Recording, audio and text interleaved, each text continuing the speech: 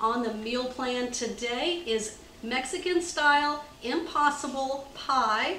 The first thing we're going to do is we're going to be cooking up some ground beef. I'm going to chop up an onion and we're going to put that with some delicious Mexican flavors. So I just peeled the onion and I'm just going to put it on my chopper here and we're going to give it a dice. In a large skillet over medium-high heat, I'm going to add about 1 tablespoon of some oil. And then to that, we're going to go ahead and add our diced onion. Oh, sizzle. That's what you want to hear. And we're going to soften these onions down. It'll just take about 2 to 3 minutes. And then what you want to do is have about 1 pound of ground beef ready.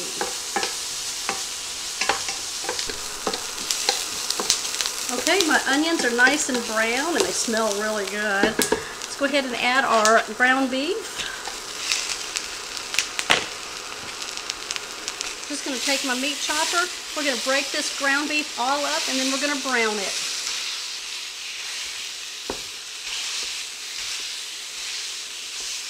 As soon as this is browned up, I'm going to bring it back. My meat is nice and brown. Now what you want to do before we start adding in all of our delicious flavors here is drain it really well because we don't want that grease in our pie. Got 4 ounces of some diced green chilies, 1 can of corn, and I drained it.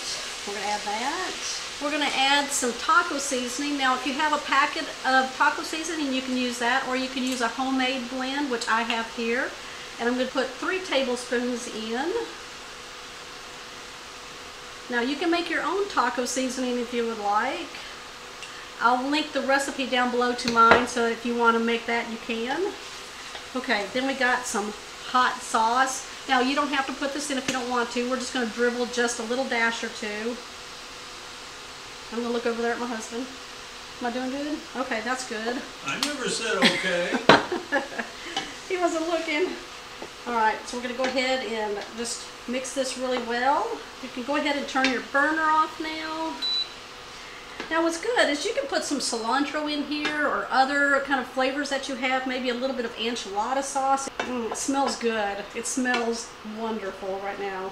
What we're going to do is you want a pie plate. Now this is a 9-inch and what you want to do is spray it. Let's see. And then I'm going to take our meat mixture here and we're going to place it inside of our pie plate. So you want to fill this up about halfway. So if you have extra, that's fine. You can put it in your refrigerator and then bring it out and use it for tacos or, you know, something like that. There's always something you can use for the extra of this here. We might be able to get it all in there. All right, let's go ahead now and make the non-crust. That's going to form the bottom crust. I know, that's the way it is. Okay, we're going to go ahead now and make the batter. So I've got just a medium bowl, and to that we're going to add 3/4 cup of some Bisquick. Now, when I say Bisquick, this is what I'm talking about right here. Now, it's a pancake and baking mix. Now, if you don't have this or you can't find this, I have a recipe for homemade Bisquick in my blog, and I'll also link that recipe down below. Okay, to that, we're going to add 1 1/4 cups of milk, and then we're going to put in 3 eggs. I'm just going to crack them into a bowl separately.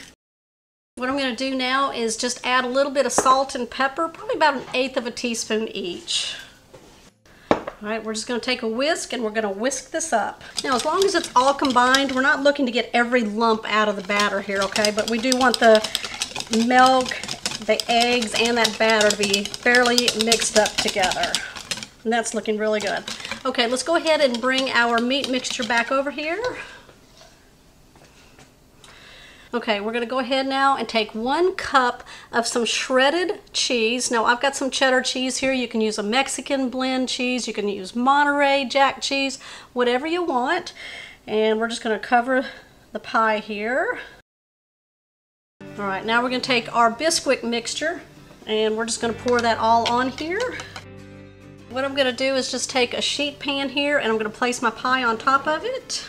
It's ready to go in our oven that's been preheating at 400 degrees for about 30 to 35 minutes. Now we're looking for this to be nice and golden brown across the whole top of this pie here, and also before you pull it out, make sure it's not jiggly in the center, okay? We want a firm set on this. Okay, so I've just pulled this out of the oven at the 30-minute mark. Look how golden brown on the top that is, and there's no jiggle in the center here at all. So what I'm going to do is allow this to rest for about 5 minutes or so, and then we're going to cut a piece. Okay, that's the inside of the pie. I'm going to try a bite for you. It smells amazing. Oh. Mmm.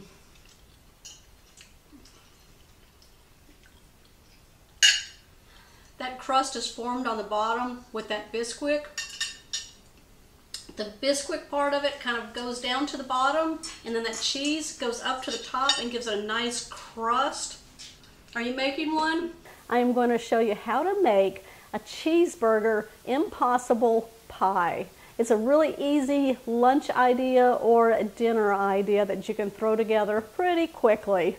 Now I'm using Bisquick today. It's a really fast way to make the biscuit mixture. Or I have a recipe on my recipe blog at catherinesplates.com on how to make Bisquick. And you would only need half of that recipe for this recipe today. So we're going to start off by browning up some ground beef. We're going to use a medium skillet. We're going to place it on medium-high heat. I've got 1 pound of ground beef. I believe it's a ground chuck. We're going to start breaking this up. Now you don't want any more than this because this is what will fit into our dish. Now if you want to double the recipe, you're going to be making 2 different Impossible Pies. While that is browning, we're going to go ahead and chop up really finely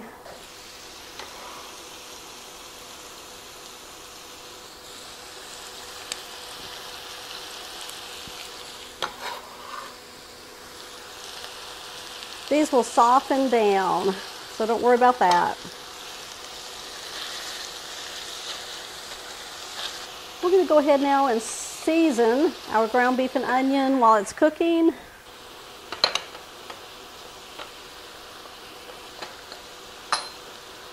A little bit of salt, about 1/4 teaspoon. Some black pepper, again 1/4 teaspoon. I like to flavor the layers. Now once the ground beef is browned and the onion's nice and soft, I'm going to bring it back. Now you want to take a pie plate. This is a 9-inch deep pie plate. I've got 1 tablespoon of butter. I'm just going to place into the center of it. And then we're going to coat the dish with the butter. It's going to give it some flavor, and that's going to help get the pie out.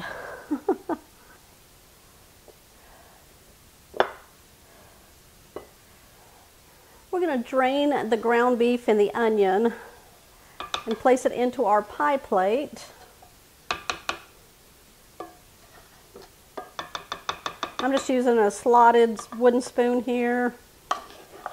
You can use my paper towel trick where you just push the meat off to the side, place some paper towels in there, and that will help absorb any excess grease you have.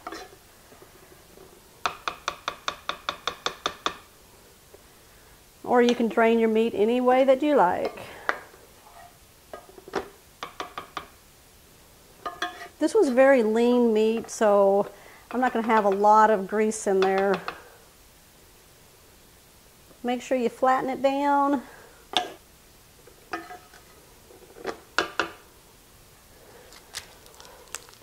All right, we got to get the cheese going for this.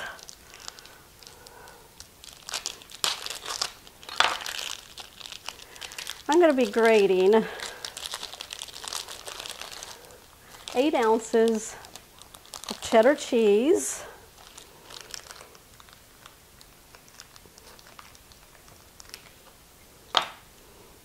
Put it in my cheese grater here.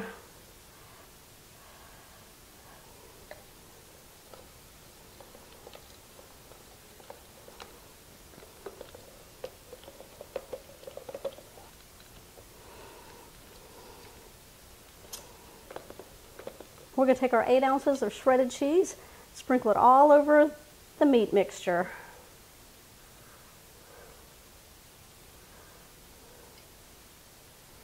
Now, if you want to use different types of cheeses, you can certainly do that.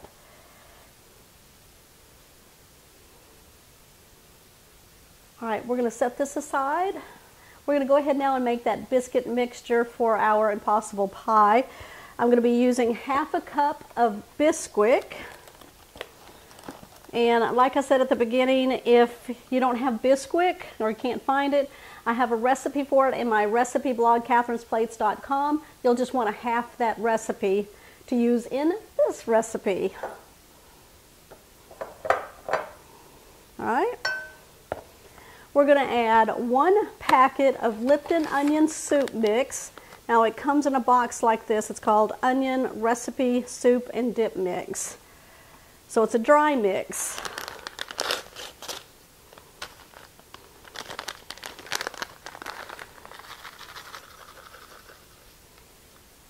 We're going to crack 2 eggs into our bowl.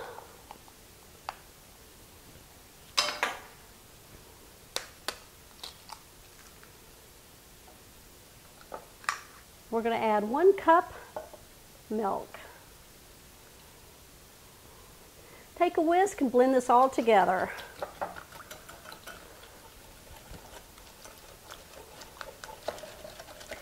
It smells good in there.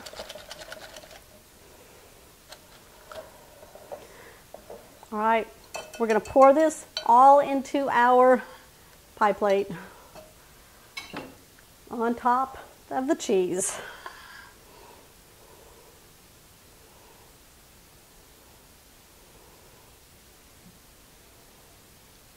Going to spread out the onion mixture here a little bit. Just take a paper towel and just kind of wipe the edge around the edge.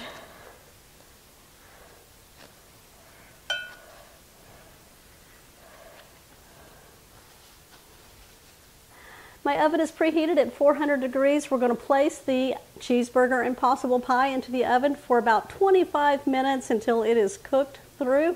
Nice and golden brown on the top. Now I'm going to place a sheet pan underneath the pie plate just to catch any drippings that may happen. All right, that's what it should look like. Nice and puffy, firm to the touch on the top. We're going to let this rest for about 5 minutes to kind of pull itself together, cool down just a little bit, and then we're going to give it a try. Sprinkle some green onions on.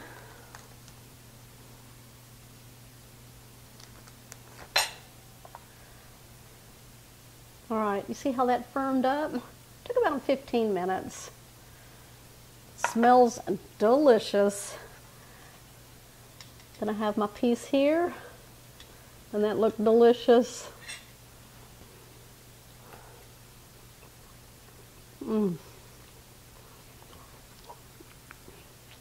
That is really good. I love that onion soup mix in here. Oh, it just gives it such a great flavor. And then you got that layer of cheese. That's delicious. You saw how easy that came together?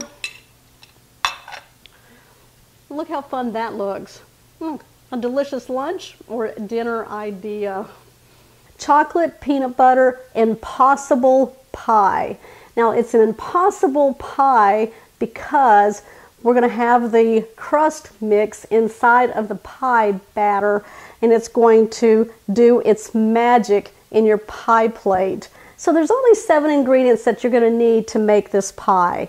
You're going to need some Bisquick. Now I have you covered. If you don't have Bisquick, I have a homemade blend right here that I make, and I'll show you how to make this here in just a little bit. Or if you have Bisquick in your pantry, you can use that. 2 eggs. You're going to need some unsweetened cocoa powder, brown sugar, peanut butter, milk, and you're going to need some softened butter. You're just going to need a 9-inch pie plate. Okay, we're going to start with a large bowl. I'm going to add the Bisquick mix to the bowl. Now this is half a cup, and for this recipe, let me show you really quick how I make this. You just need a small bowl. I'm going to add in half a cup of all-purpose flour, 3/4 teaspoon baking powder, 1/8 teaspoon of salt. I'm going to put in 1 tablespoon of butter. I'm just going to take a fork and blend this all together. Now once you get it all combined, it should look like a coarse crumb. And that is fresh Bisquick. I love using homemade Bisquick mix because you know what's in it. I mean, it is 4 simple ingredients. When you read the back of the box of Bisquick, you'll see the difference. It's nice and fresh. You can make it anytime you need it.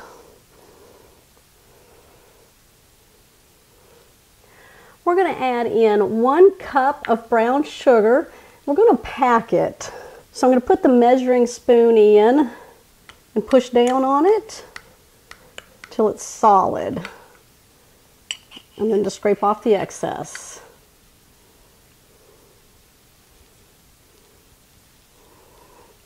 We're going to add in 4 tablespoons of unsweetened cocoa powder.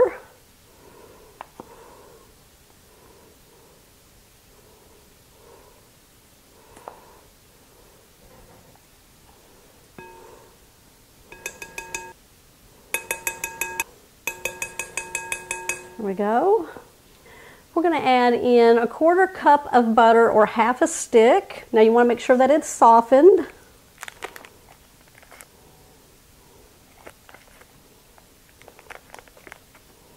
One, two, three, 4. There we go. We're going to crack in 2 eggs. I like to just break them into a smaller container and add them. That way we don't have to go digging out any shells.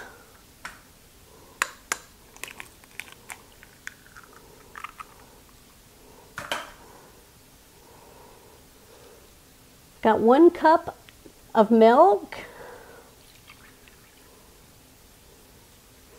We're going to add in 2/3 cup of peanut butter.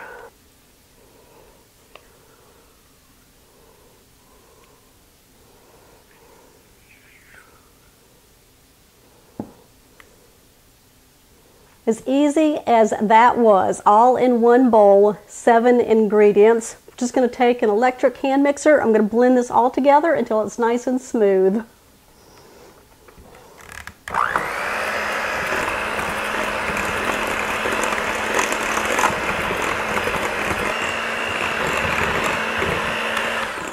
Make sure you stop it about halfway through the mixing process. Use a spatula, pull down the sides. Smells so delicious. You know what peanut butter and chocolate smells like? Make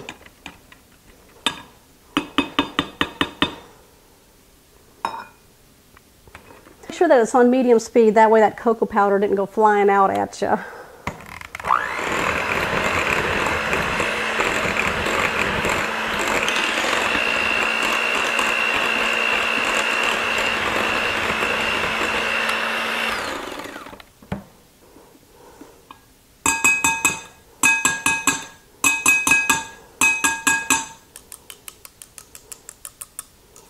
We're going to prepare our pie plate now. I'm using a 9-inch. It's a deep dish. Now you can either use some butter off of that wrapper or you can use non-stick cooking spray. You want to make sure that you coat the entire pie plate.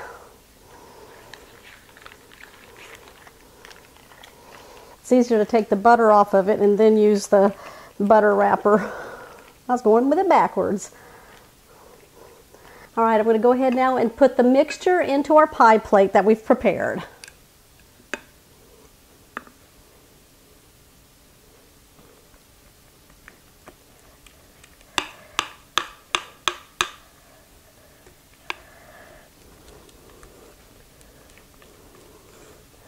Okay, it looks funny, doesn't it? Because there is no pie shell or pie crust in here. So you're going to see that magic happen.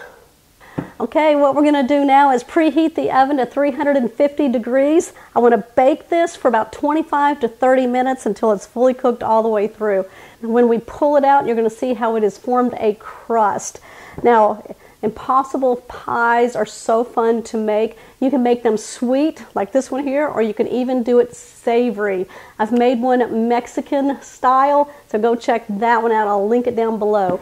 Okay, give me a thumbs up if you're still here and you want to see the final outcome on this pie here.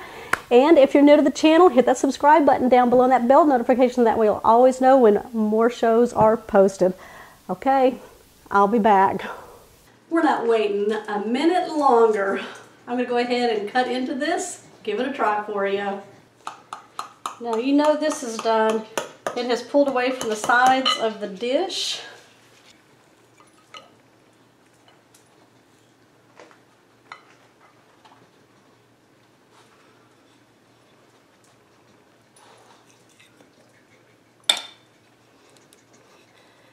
There's my chocolate peanut butter Impossible Pie. I'm going to take a bite for you. Okay, which piece is mine? Well, this one's mine. Okay. All right, here's my piece right here, and here's my bite.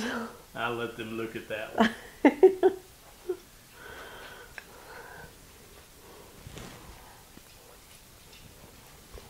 Oh my goodness. That's creamy in there. I like that subtleness of the crust that it made. There's definitely some chocolate going on. Oh, and it's so smooth. All right, y'all, make this one. Who's making this one? Y'all give me a thumbs up. Make sure you comment down below. And if you're new to the channel, make sure you hit the subscribe button down below and that bell notification. That way you'll always know when shows like this one here are posted. I'll see y'all on my next episode.